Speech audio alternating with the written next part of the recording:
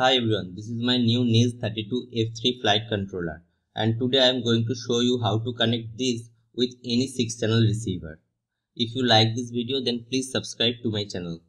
Let's talk about the connection. First, make sure your transmitter is in default mode. I mean there are no additional programming like delta mix, VTEL mix, etc. Then take a closer look to your flight board. You can see there are some marking like this arrow, which indicates the orientation of the board. I mean this is the front side of your board and this is the back side of your board. And these are the input ports which will be connected to your receiver. And if you flip this board, then you can see there are also some marking like IO1 and IO2. That means this port is IO1 and this port is IO2. And these are the corresponding cable for these ports. After connecting the cable, you can see there are also some marking like 1 to 8.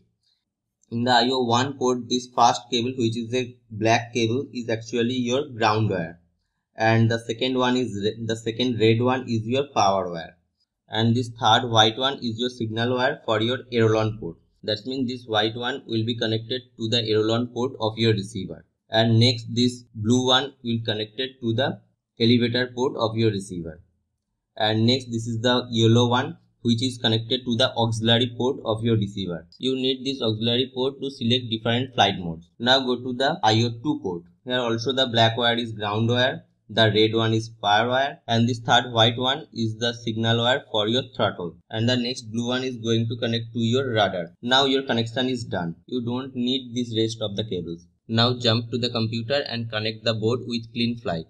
First open the Clean Flight software, then connect the flight board with your computer through a micro USB cable. After making a successful connection, you will see a quadcopter avatar on your computer screen.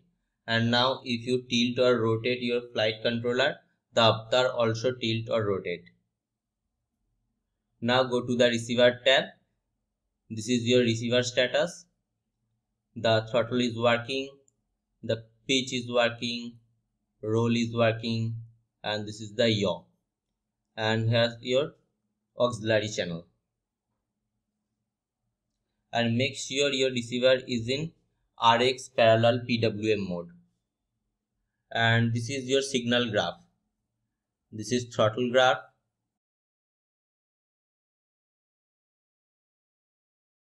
yaw graph,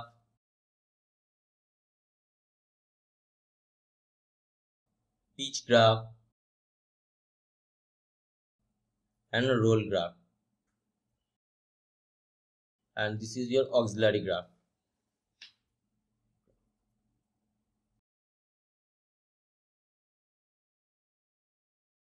Now the connection is done successfully. Please subscribe to my channel and thanks for watching.